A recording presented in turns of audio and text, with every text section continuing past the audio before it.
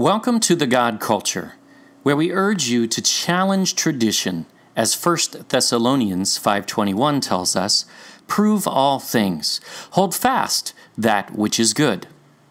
We do not intend to be confrontational, but to compare what the Bible really says versus the traditions of men, which Jesus himself rebuked. Jesus said to the Pharisees, "Full well ye reject the commandment of God, that ye may keep your own tradition." Mark 7:9. Notice their own tradition and not God's. The oral tradition of the rabbis, the Pharisees, became the Talmud, so be very careful in using it to interpret the Bible or Torah. In our search for the God culture, we are finding that God established His own traditions that we ignore, and we grasp onto man-made customs instead. He has provided many clues throughout the Bible, and even the geography of the earth, that as a culture we are programmed to ignore, favoring man's ways and theology over God's. We are called to know the Bible for ourselves, not from a 20-minute sermon when we attend church, but to spend time understanding the all-knowing God's wisdom over man's limited and often perverted knowledge. Although we are not attempting to offend anyone, as this is done in love, we warn you that we will tell the truth as we find it, and we will withhold nothing from you. So listen as we attempt to prove all things, and we encourage you to prove them for yourself. This teaching is the first of our Solomon's Gold series. The evidence is so overwhelming and abundant that this subject requires an entire series, as the Bible and recorded history provide many clues which completely obliterate most traditional views and answer most of the questions many scholars seem to overlook. This is why it is your responsibility to read and study the Bible for yourself, so you cannot be deceived even by well-meaning people. Jeremiah 33:3 says, "Call unto me, and I will answer thee, and shew you great and mighty things, which thou knowest not." And Proverbs 3:5-6 tells us, "Trust in the Lord with all thine heart, and lean not unto thine own understanding. In all thy ways acknowledge him, and he shall direct thy paths." The Bible was not meant to be absorbed in sound bites, and the modern approach to scholarship is ineffective because we do not take the time to really understand the Bible. Even though if you read a few passages before or after, or parallel passages, it often interprets itself. God has planted hints everywhere, and this account is a perfect example. As you will see, this topic progresses to the clarifying of our understanding in many different arenas, leading all the way back to the river that flowed from Eden, correcting the journey of Jonah, and setting straight once and for all the occult-written, accepted story of the Queen of Sheba. Through these twists and turns, you will discover the ancient land of Solomon's Gold, which has just recently begun fulfilling Jesus' prophecy regarding its place in the last days. This is exciting, so hold on to your seat and get ready for a wild ride of truth, as this land is no myth, but is real as the nose on your face. Our journey begins in Tel Qasil, modern-day Tel Aviv, Israel, in 1946, just after World War II. An archaeological dig discovered an ancient pottery shard with an inscription. It was written in Hebrew around 1000 BC and reads, "Gold of Ophir 2 or 4, Beth Horon, 30 shekels." This evidence confirms the physical existence of the land of gold called Ophir. as well as 2 Chronicles 8:5, crediting Solomon with the building of Beth Horon. The historians who try to say Solomon never existed just simply have not bothered to look for any evidence. But how does this tie together? 1 Kings 9:26 through 28. And King Solomon made a navy of ships in Ezion-Geber, which is beside Elath, on the shore of the Red Sea, in the land of Edom. And Hiram sent in the navy his servants, shipmen that had knowledge of the sea, with the servants of Solomon.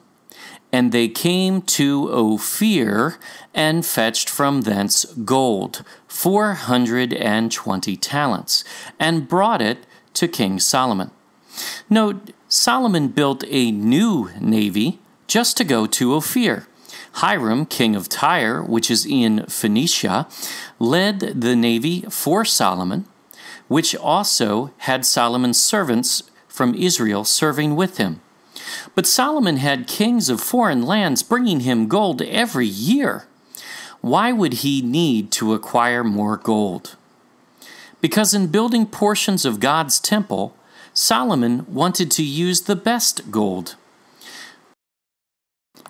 Ezion-Geber was on the Red Sea on the east side of the Sinai Peninsula. Wait, if Solomon wanted to go west, wouldn't he have used one of Tyre's already existing ports on the Mediterranean Sea? Or even build one in Israel on the Mediterranean as well? No. The wisest man who ever lived would not have increased his trip by more than 4 times in order to go around Africa to get to the west, when he could have used existing ports to go there. No, he was heading east. Here is a map of the traditional view that Phoenicia, which includes Tyre, only traded around the Mediterranean Sea.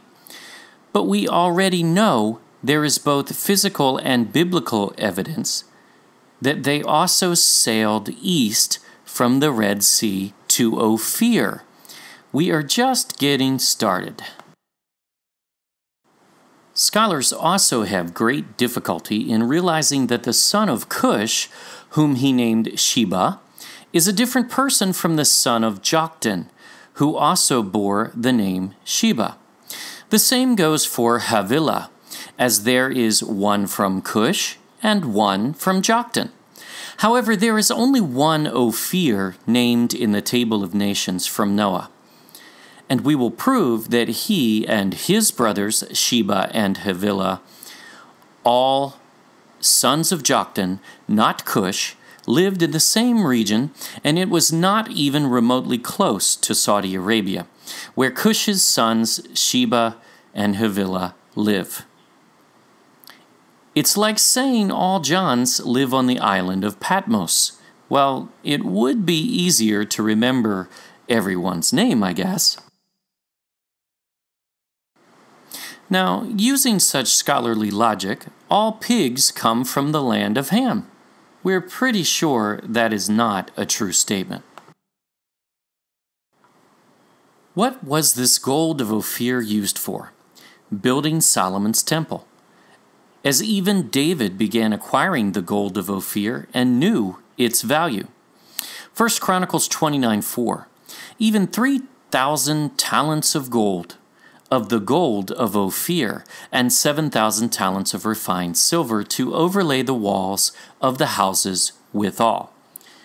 This is the passage where David donated 3,000 talents of his own personal treasury to the temple project. This gold also came from Ophir.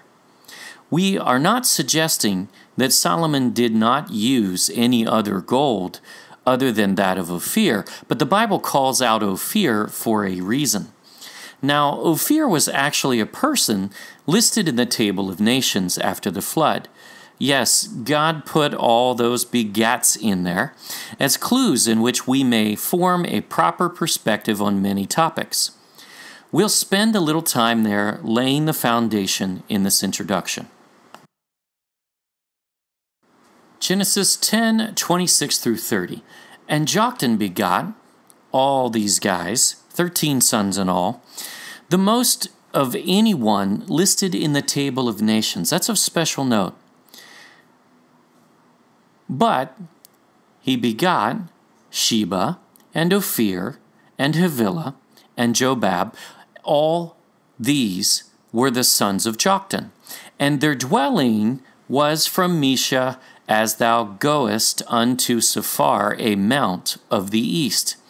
For the sake of time, Genesis 10 also lays out that Joktan was son of Eber, which is where we get the name Hebrew, who was son of Arphaxad, son of Shem, son of Noah. So he was Shem's grandson, great-grandson. Note that this passage clarifies that Ophir, Sheba, and Havilah are sons of Joktan. When we talk about Sheba later, you will see this is a crucial point to the understanding of the account of the Queen of Sheba. There is no Ophir in any of these other lines in the Table of Nations, just in Joktan's, and this also is critical. Also, notice the Bible is clear. They lived from Mesha and headed east from there. After the dispersion of the Tower of Babel, the sons of Eber, Joktan and his brother Peleg, separated at Mesha. Joktan headed east. Peleg headed west and fathered the Israelites through Abraham, Isaac, and Jacob. Joktan is never heard of again throughout the Bible. Or is he? Mesha is the origin from ancient Hebrew of a place in Iran called Mashhad, which is the beginning of the Silk Road to the Orient. Mesha means departure, because it is where Joktan departed from the caravan with Peleg.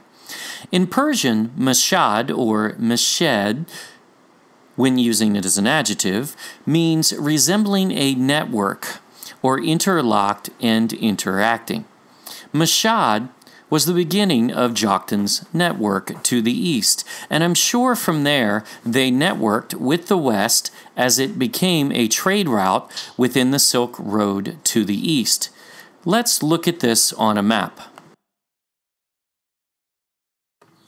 Notice where Ezion-Geber is on the Red Sea, and match the fact that Ophir and his brothers headed east from the western tip of Iran. Again, they did not head west. Just wait till you see where this leads. But first, who else knew about the gold of Ophir?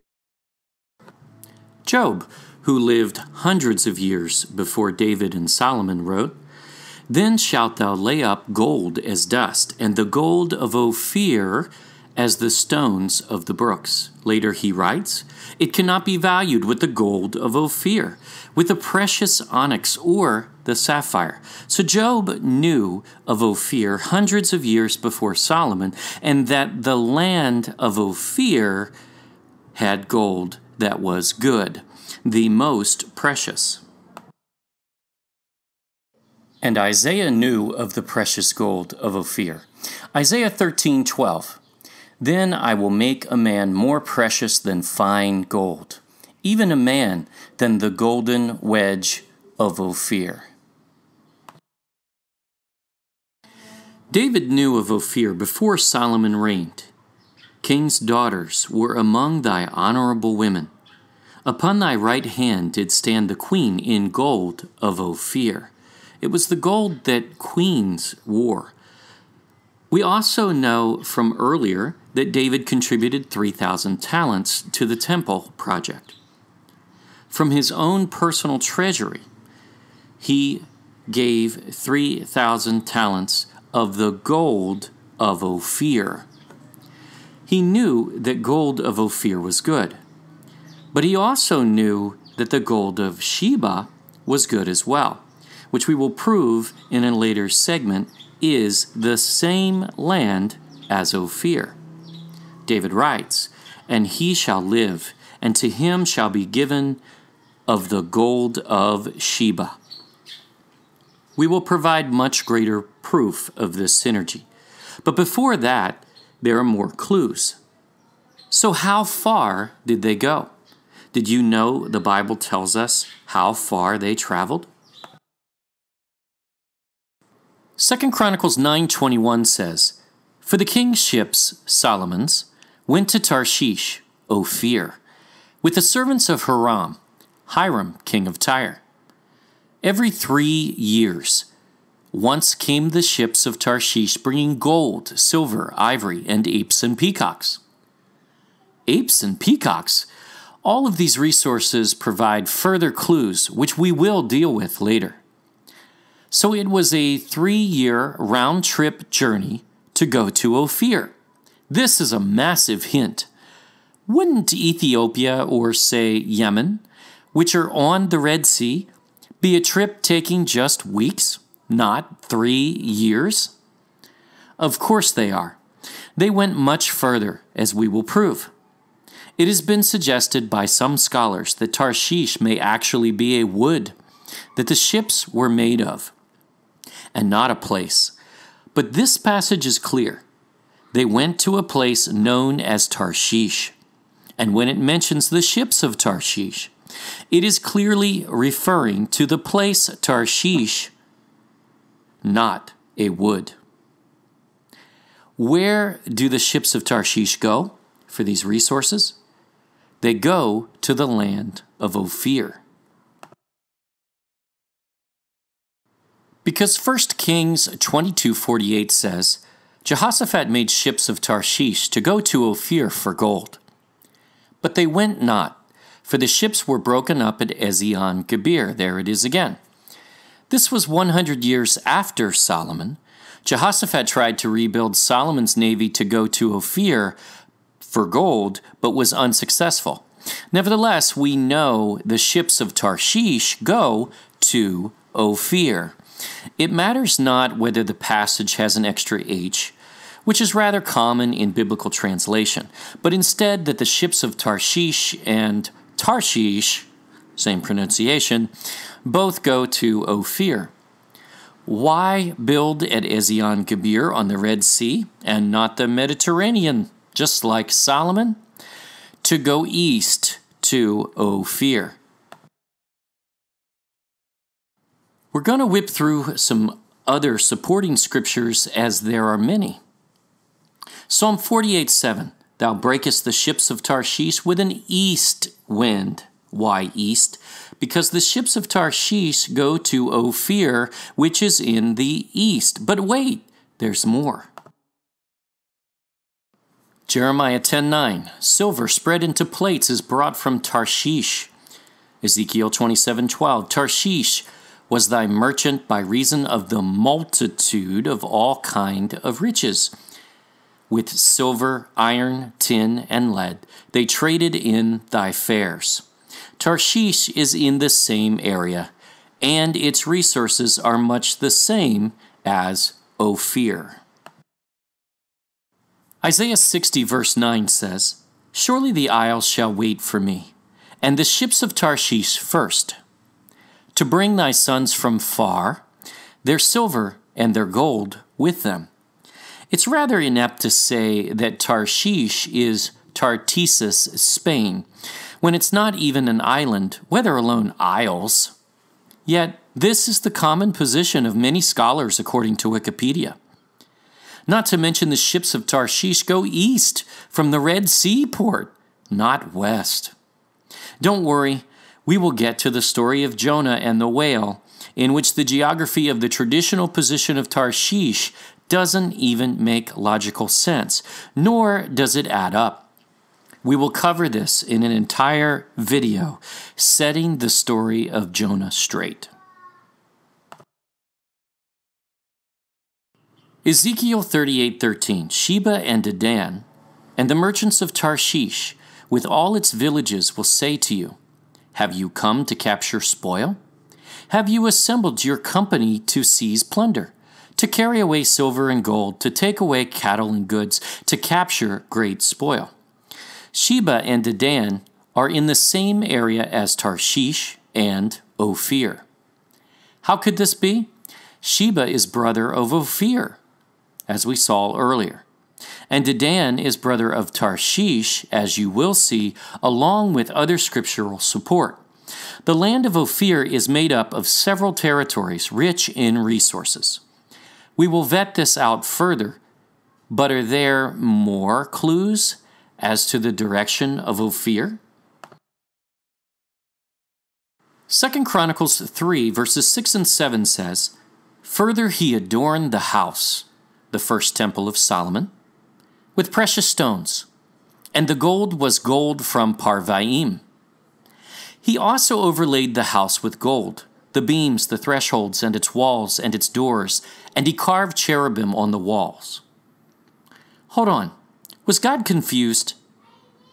We read earlier that the temple was overlaid with the gold of Ophir, and now it says Parvaim? This is a clue that God planted for us to find. Parvaim is not a city or an island. It's a direction.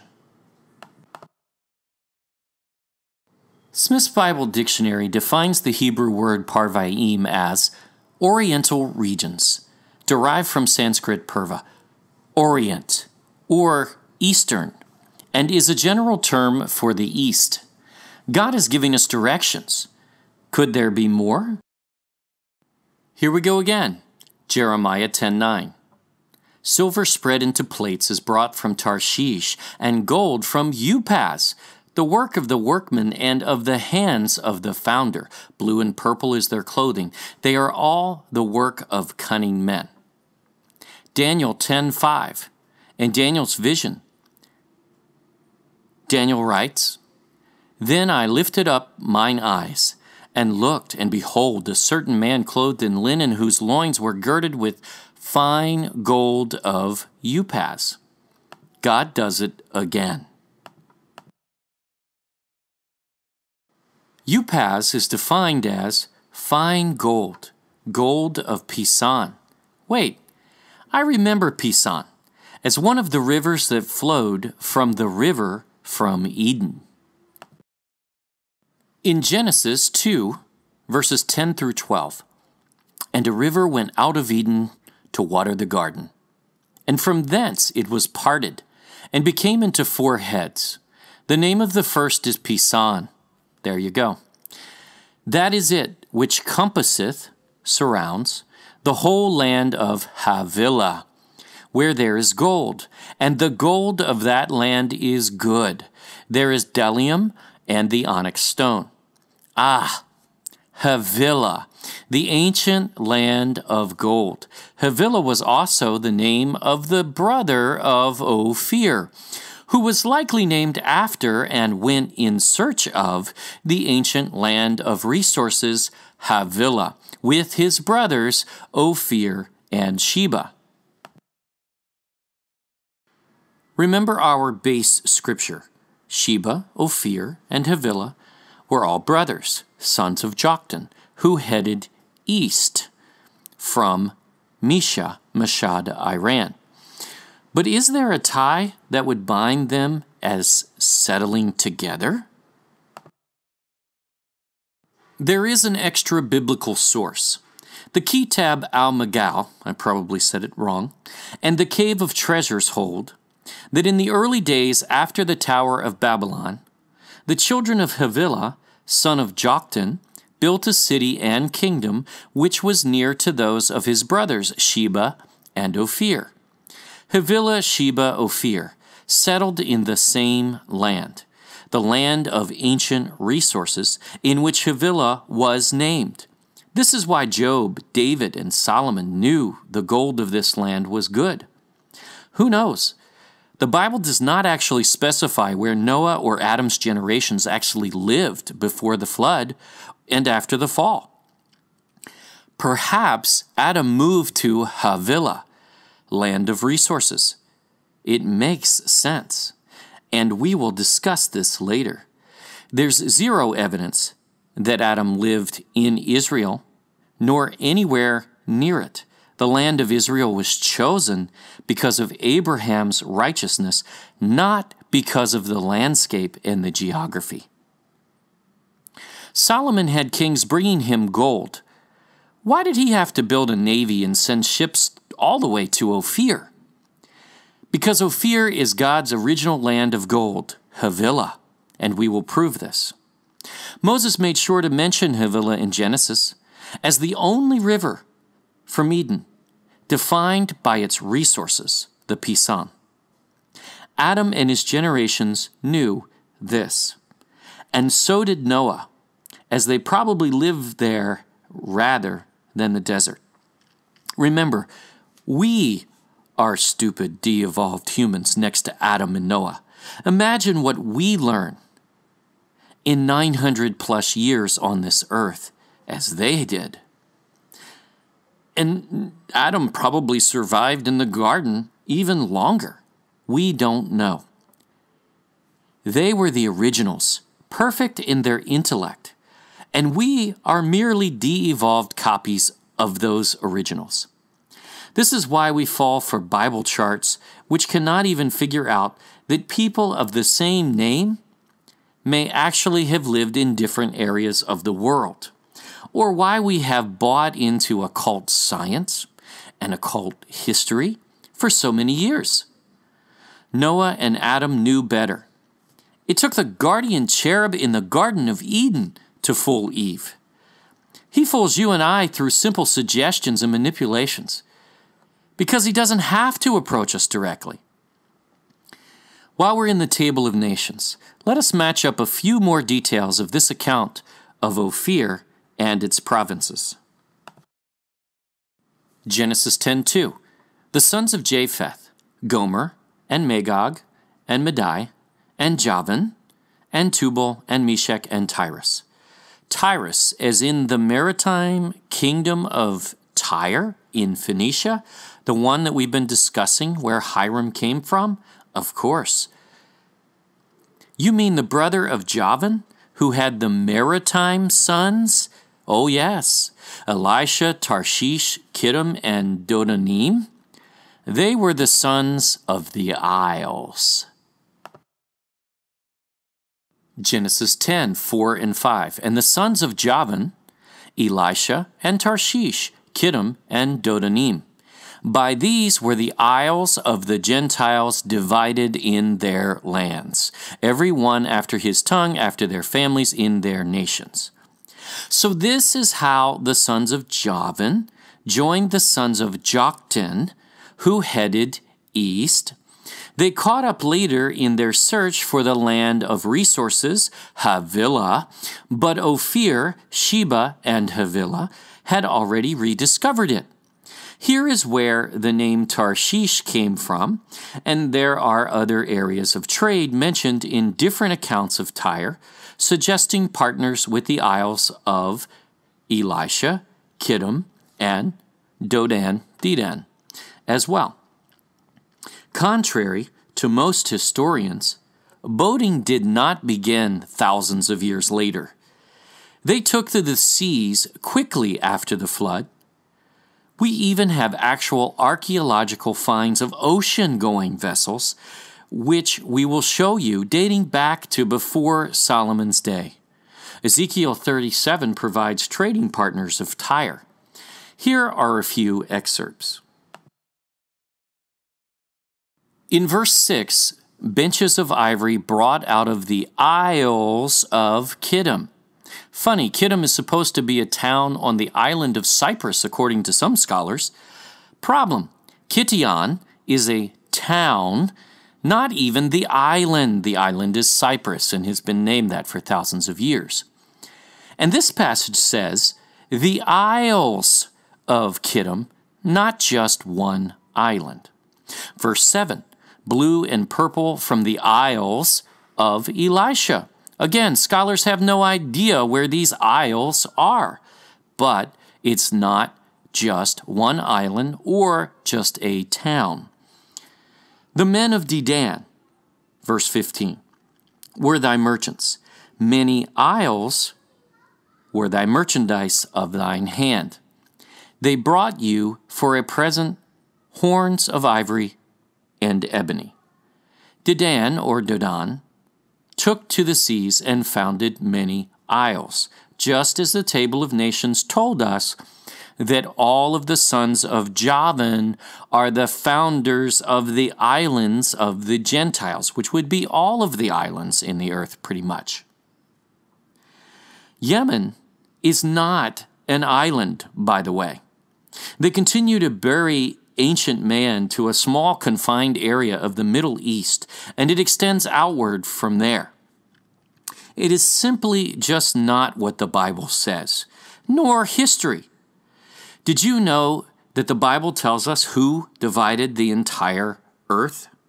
Not just the known world, the entire earth after the flood. Genesis 10:32. These are the families of the sons of Noah after their generations in their nations. And by these were the nations divided in the earth after the flood. Noah's generations divided the entire earth, not just the Middle East area or the known world at the time. Noah was 600 years old and smarter than us, and came from a society that clearly was worldwide prior to the flood, as we found similar architecture and hieroglyphs all over the earth that have much in common. We know that that just doesn't make sense. They did not wait until the Roman, Greek, or Persian empires, and most especially not the Europeans, to begin boating. This is why when Columbus discovered America, there were already people there, meaning he discovered nothing. It was already discovered. Same with the Spanish who discovered the Philippines, an ancient land far older than the nation of Spain. This is a backwards mindset, which holds us back. In fact, the Bible even tells us when the earth was divided by the Table of Nations. Genesis 10:25. And unto Eber were born 2 sons. The name of the first was Peleg, for in his days was the earth divided. And his brother's name was Joktan, who we've been talking about. How could they divide the earth in just 4 generations? Because they had boats and explored the entire world, especially looking for Havilah, the lost land of gold and resources, of course. Isaiah 41, verses 1 and 2. Keep silence before me, O islands, and let the people renew their strength. Let them come near, meaning they're far. Then let them speak. Let us come near together to judgment, key word. Who raised up the righteous man from the east. Verse 3. He had not gone with his feet. Why? Because he went by boat. Verse 5. The isles saw it and feared. The ends of the earth were afraid and drew near and came. Where are the isles? East, far, to the ends of the earth. They are righteous men who stand in judgment. Wait, this too sounds all too familiar to something Jesus said. Matthew 12:42, Jesus prophesies, The Queen of the South shall rise up in the judgment with this generation, and shall condemn it. For she came from the uttermost parts of the earth to hear the wisdom of Solomon. A parallel verse in Luke 11:31 reads, She came from the utmost parts of the earth. Same thing.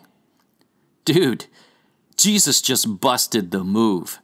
If Sheba was in Ethiopia or Yemen, would that have been considered uttermost or utmost parts of the earth in Jesus' day? We will show you actual maps from that era, when Jesus was speaking, that include the Pacific Islands at the ends of the earth, by the way. Jesus knew what he was talking about. But here's another scripture.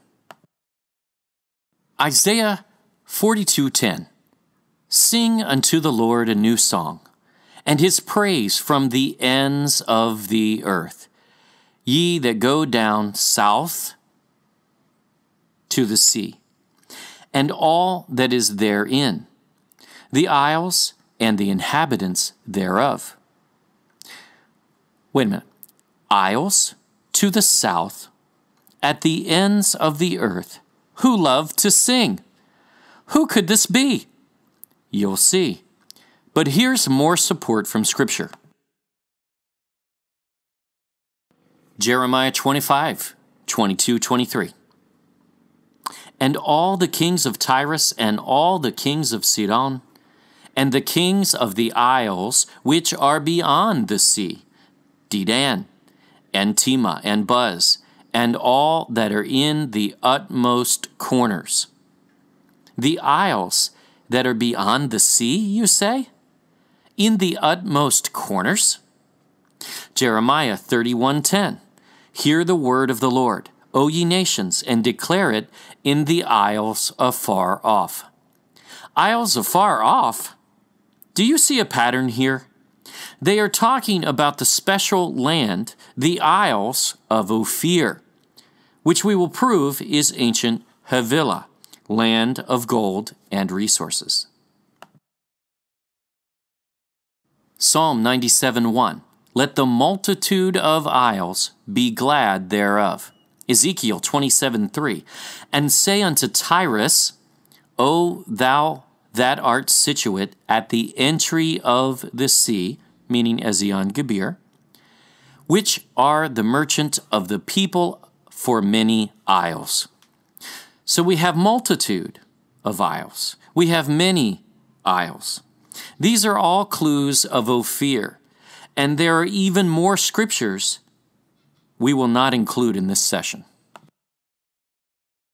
So, we know Ophir is a real-life land of good gold, bdellium, and onyx after the flood, whose resources were used to build Solomon's temple, named after Ophir, son of Joktan, who headed east into the Orient, which was a 3-year journey for Solomon's navy, who lived near his brothers Sheba and Havilah. These were not Cush's, Ham's sons, but descended from Shem and Eber, Hebrew. Ophir is where the ships of Tarshish travel to get good gold. The best gold was referred to as the isles, afar off, beyond the sea, many, multitude of islands, where Javan's maritime sons Tarshish, Kittim, Dedan, Dodan, and Elisha also settled, likely in search of Havilah, because it was the ancient land of resources since the days of the Garden of Eden, which we will prove. We also know Ophir is the land of post-flood gold and resources. Sheba is in the land of Ophir, and we'll prove this further. Parvaim is in the direction of Ophir, Orient, east. Upaz is Ophir, because it's the gold of the Pison River, Havilah. Tarshish, Kittim, Dedan, and Elisha are in the land of Ophir. Havilah was the land of pre-flood gold, now known as Ophir. So we are looking for a place with lots of islands, with lots of names, 3 years' journey to the east of the Red Sea, beyond the Arabian Sea, known as the Indian Ocean today, surrounded by an ancient river that had the resources acquired by Solomon's navy, that has Hebrew hints hidden in its culture, whose history has been erased. We hope you enjoyed this reflection, and always remember to prove all things. Thank you for watching. Watch our progressive Solomon's Gold series on our YouTube channel or at thegodculture.com.